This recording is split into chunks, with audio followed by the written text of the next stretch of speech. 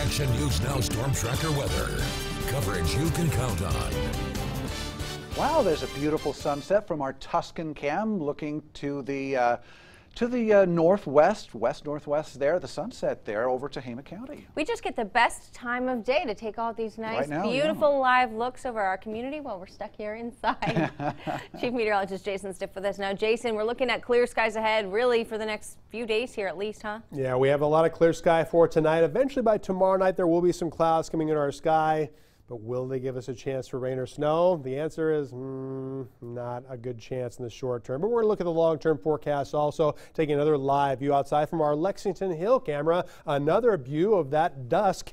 The sun set about a half hour ago, give or take, but still a nice, clear, quiet night for us. The temperatures, although mild now, won't be this mild for very long without any wind and without any cloud cover above us. Currently in Chico, no wind, 63 degrees under a mostly clear sky. It's still 64 degrees in Redding after highs near 70 this afternoon. The wind north-northwest at 6 miles an hour. Red Bluff still a mild, mostly clear sky and 63 degrees. The wind out of the northwest at 6 miles an hour. Oroville, not quite as warm today and cooling faster also. Currently 57 degrees and light wind, only 3 miles an hour out of the southeast. Now this morning we had a wide range of overnight lows. Alturas 11 degrees. It was briefly down in the lower 40s in Redding, but by the morning hours it actually rose up to 52 degrees for a morning low with some northerly airflow, and we have more 30s and 40s for the rest of the valley this morning. Temperatures right now, although warmer than average, are starting to cool down. Mount Shasta is already down to 39 degrees. It's 42 in Chester, 57 degrees in Paradise,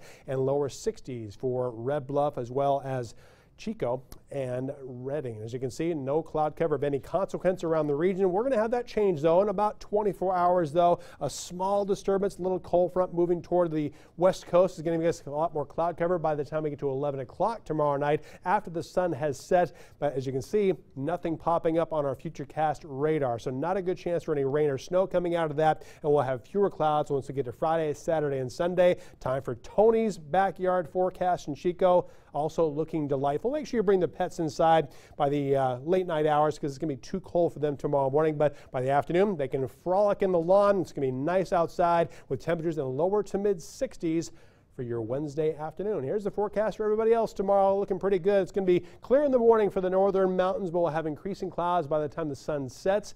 Daytime highs in the 50s and lower 60s before that minor cold front arrives. For the plateau, for the Sierra, and for the Cascades, another cold night with a clear sky. Lows in the teens and 20s. Highs mainly in the 50s, though. And speaking of warmth, for this time of year, we'll take 50s and 60s for the ridge after a fairly mild overnight with 30s and 40s for lows. We're going to be just above that inversion once again. For the valley though, stuck in the inversion, it's going to be a little bit chillier. Lows tomorrow morning in the 30s, but look at those highs. That is not normal for the second day of December.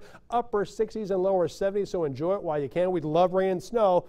It's just not in the forecast right now. For the Chico area, mid to upper 30s tonight. Daytime highs again between 65 and 70 degrees for your Wednesday. Next 7 days in Chico, we're going to have a partly cloudy sky Thursday and Sunday, but not a good chance for any wet weather. Highs most days in the mid to upper 60s, and for Redding between 65 and 70 tomorrow through next Tuesday. Lows will be a little bit chilly, averaging in the mid 30s, but unfortunately, we don't have a good chance for any rain or snow, perhaps for 2 straight weeks. Thanks, Jason.